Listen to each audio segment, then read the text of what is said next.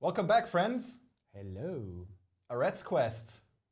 What a game. What a game. We are here today with the developers, the Dreamerians, Jessi and Rob to be precise, from Mexico. They decided to join us, and we'll switch right over to them and let's have a little talk about Reds Quest and the Dreamerian game studio. Exactly.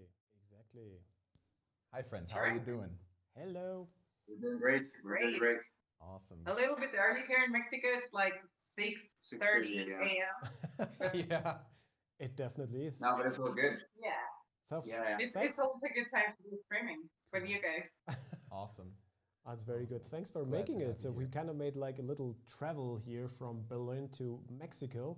So Yes. what we will do basically today is just talk about our dear developers from Mexico. We're also probably curious how game development is working in Mexico because, yeah, I mean, sure, there are probably video games coming out of Mexico, but Mexico is probably not the country known best for video games. So this will be interesting. This will be interesting what you guys will have to talk. But maybe let's first start with a simple introduction. Jessi, who are you and what are you doing at the Dreamerians? Okay. So I'm the studio manager at the Dreamerians. I do environmental art, modeling, texturing, story too. It's like a combination of tons of things like any indie developer, basically. Yeah. That's right. That's right. Well, A lot of hats. A lot of hats. Yeah. And myself, I'm the studio director and founder, and I do level design, game design in general, some modeling work and animation, art direction, that kind of thing as well. Some hats here and there. Yeah. you guys are busy, right? Busy people. Hello. Yes. Yeah. That's what you're doing? I That's would fair. suppose so. No, That's very one way cool. of putting it. Yeah. Very quick but interruption. it's We've already gotten 4 or 5 comments about about people loving your hair, Jessi. Thank you. Jesus. Fabulous. All right. Sorry to interrupt. All Go good on. there. No, no, so I mean, any compliment, it's welcome. Yeah. Okay. Wonderful. Now, how many people are working at the Dreamerians? Maybe we can fire up one of the team photos. Absolutely. What the game is, the company is Take a about. look. So you started out as the haiku studio, right? So that's another story Oh, that- yes. that we Right. might want to get into. So Absolutely. let's talk about that. What happened? sure.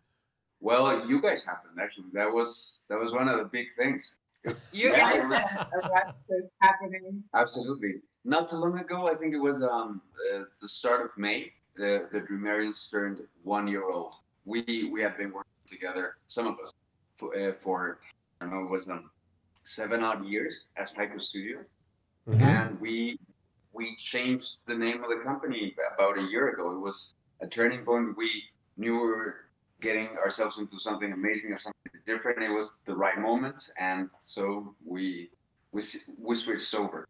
Yeah, actually, when we were Hike Studio, we were 4 people. It's Danny, Josue, who's there in the photos, myself, and we grew tons. Like Yeah, we're definitely. 19 right now, Oh, there's a family.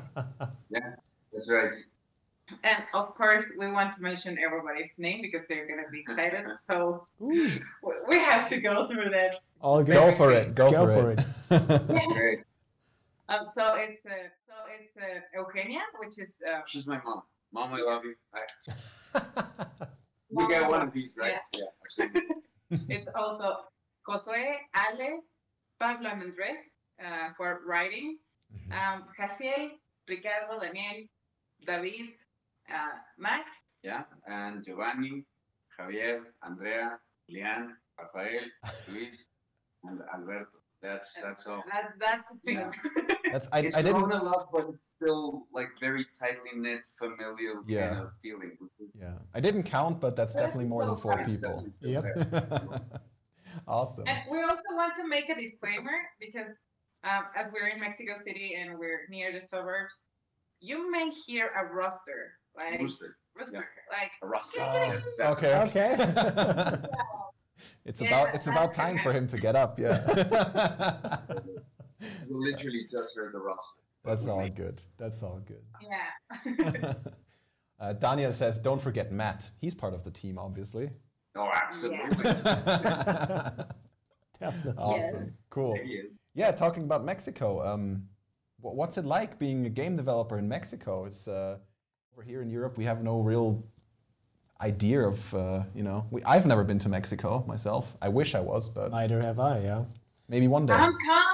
Mexico is really cool. I mean, we have really tasty food. Oh yeah, definitely.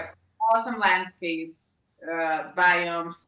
Mexico Yeah, is really, really cool to travel. And also the Mexican video game industry is growing, definitely. Yeah, it's easy like to sometimes like mess up and say big, small. It's growing. It's growing. It's definitely growing. It's That's important. absolutely. It is. It is. It is. It is. And it's growing healthy. It is. More studios, more games being published, more game jams, more university careers, more that kind of stuff. Esports. Yeah. And also Mexico has always been like a huge market for That's the consumer market. the Yeah, consumer sure. market. So Not when you much like developers all the time. Yeah. so But it's when, getting when you say that it's all growing and stuff, when you like really founded the new company, do you feel that? So is there a lot more applicants coming in? So do you like see, okay, wow, so many new faces, so many new applicants that you can really feel it, that it's like ramping up over the months? So it's just like, Oh, definitely. Oh, for sure. I mean, if I was to compare it, when I like first began, it was like just me in a way, and then it was and Josue, and then Jessi, blah, blah, blah, to now. Oh yeah, definitely. Just like more diverse people with more experience, of course. From different Yes. careers. From Like different careers all over. tons of yeah. people go like, okay, I'm gonna study animation to To make my video way. games. Yeah. mhm. You know? So more and more people, talented people, looking for jobs in the game industry. So Yeah. that's amazing. It's definitely changed for the better, for sure. Yeah, for sure. for No, sure. me back then. Yeah, they weren't like that many events. They're more game focused, on game jams, stuff. Speaking of events, is there also any type of like bigger convention like Gamescom already in Mexico, or is this still too early for you guys maybe? Nothing, yeah, nothing quite as big as Gamescom. But I mean, if someone that's a developer is listening right now and they could go to one a year, that would be GammaCon at the north of the country. It's a really cool event. Also anime and other stuff, but it's really video game focused. Yeah, because it's not too big. It's more like really focused on bringing developers from LA, from Yeah. San Diego, with a lot of experience in Yeah. AAA studios. So that's the event. Yeah, absolutely. We also have Pixelatl, which is closer to the capital, which is where we are right now, and it's a lot of fun as well. Speakers from all over. Nice. So it's all growing. Really, It's really. good. It's all growing. It's a shame that you cannot be with us at Gamescom this year. It's such a shame. I hope that really we is. can Hopefully make next it year. We through know. these difficult Just got it times, away.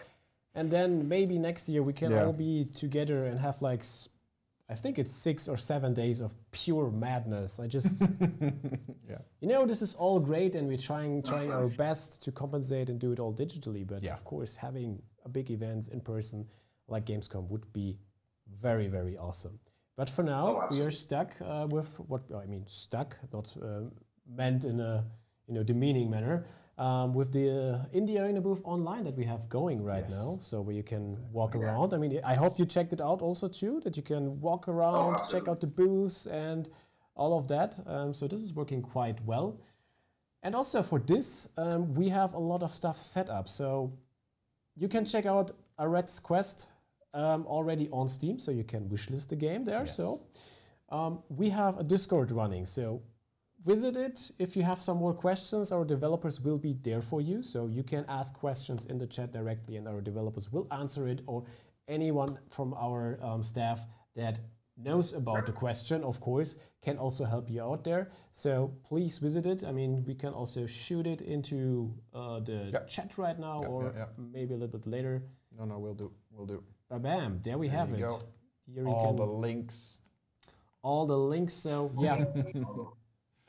All the links you could ever So want. yeah, after this short advertisement break, we can now maybe go back to the topic, right? Yeah, We the still have a little topic. time left. Topic, that's game. A Red's Quest. Yes. Game. Right? That's good.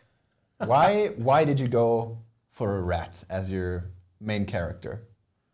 Oh, It's an amazing old story. I love it. yeah. It's just cool. The story starts in a traffic jam. It's kind of crazy, right? A traffic jam in Mexico City. Who'd think that would happen?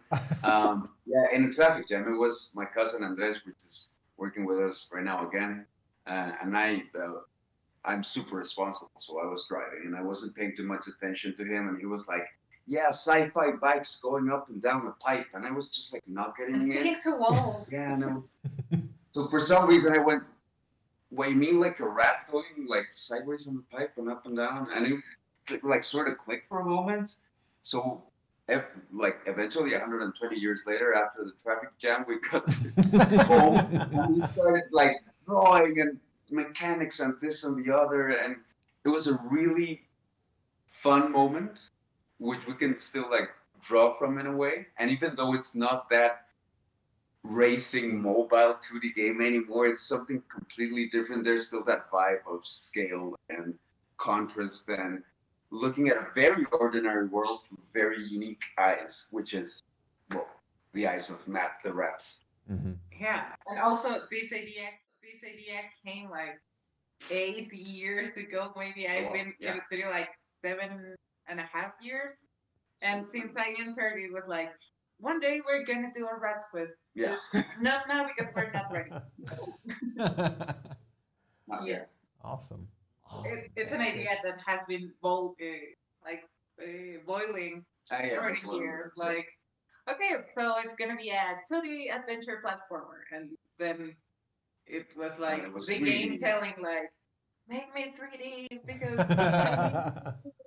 and we just have to listen to the game, Of right? course. Do you regret listening to the game? Going through? No, that's in very brief moments here and there, but in the end, we're always happy with that. Okay, Yeah. awesome, awesome. Yeah. There's more to Red's Quest though than just it being a platformer. There's a story behind the game as well, right? Absolutely, absolutely. My brother Pablo and Andres, my cousin, and myself and Jessi have been working on the story. We always wanted to get a story in there, and it was going to be a love story, like a two-way love story between two characters, and you're seeing Matt's story. You could have seen her story. Right now, we're focusing on his side of the story, but yeah, there was always this thing about returning home. Yeah, exactly. It's much of a journey from Matt going back to Nat at the house, was not like waiting, like, oh my god, when he's gonna return. She has her own story, but yeah, it's really amazing how they two look together in the game. We know how we do.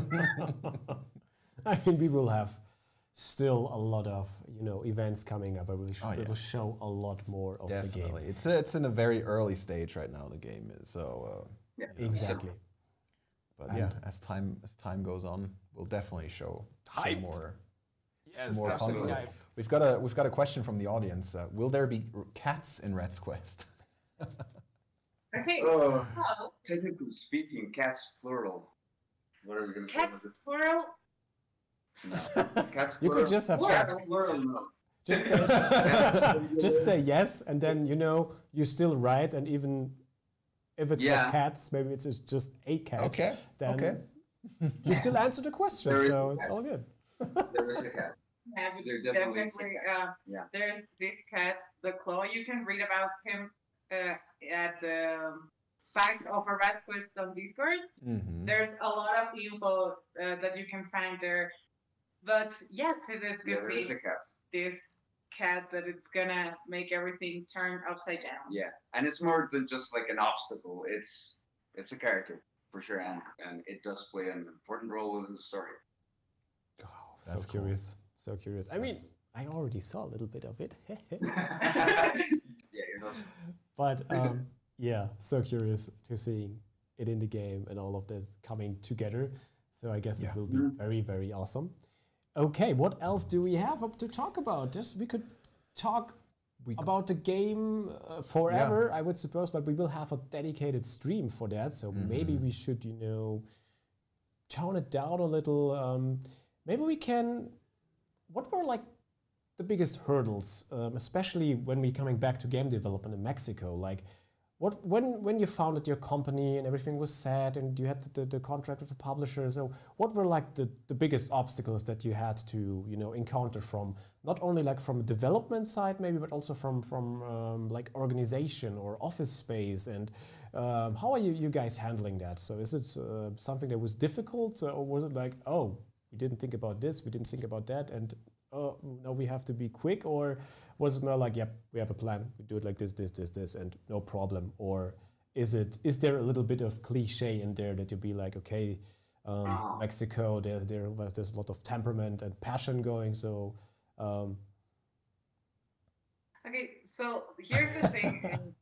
In terms of the administrative stuff, it wasn't any trouble, because we've been working as Haiku Studio so many years, so we had everything like, okay, we know. Like this. Okay. But for example, when we have to register the new name as the Dreamerians, it was like, but you can't here in Mexico like say, oh, this is a video game development studio. It's like, yeah, we do software. Yeah, you have to like meander okay. around this category and this category, just like to find a way that it's what it is, but still it's not like contemplated legally in a way. But those kind of hurdles we're looking at. Yeah, and also bring people to the Dreamerians. I mean, 3 of the guys, for example, are from the very north part of Mexico, from Ciudad Juárez, Chihuahua. The northern. Yeah, it's really, it's like more than 24 hours driving. Oh, yeah. So it's Okay. Yeah, so we're doing like from here and from there, and just like looking at people here and there, and it's crazy because due to the whole health situation right now, everybody's like strewn back across in a way. But yeah, that was definitely a moment of just like seeing who we wanted to work with and who wanted to work with us. That was definitely difficult, but super exciting in a way. And super great. Great. Aside from that, I mean, we could say like breaking into the industry, proverbially speaking, and Of course. and not doing like the events and what was our first GDC like, and our first friends from abroad that were, you know, like already in there and that kind of thing. It was definitely difficult, although I would never say that it was harder for us than for any other developer anywhere else in the world. Great. Yeah. All right. Yeah. Oh, Bless you. Bless you. Oh, so good. Awesome. So good talking to you guys. Yeah. I think we should. Do you have anything more on your heart, on your mind? We've been asked. We've been asking another question from the audience. It's a quick one. Is it? Will there be cheese? Yes. Yes. I think without any spoilers, we can say yes. Absolutely. There will be cheese. Yeah. And Awesome. Yeah. Absolutely. Cool. There will be cheese. Yeah. Other than that, Lots of types of cheese. I think everybody's happy to have met you for the first time. I mean, many of them for the first time. We already met a couple times. Yes. And we will in the future. And yeah, tomorrow we got some more stuff prepared concerning the game a little bit more itself. But yeah, the Dreamerians.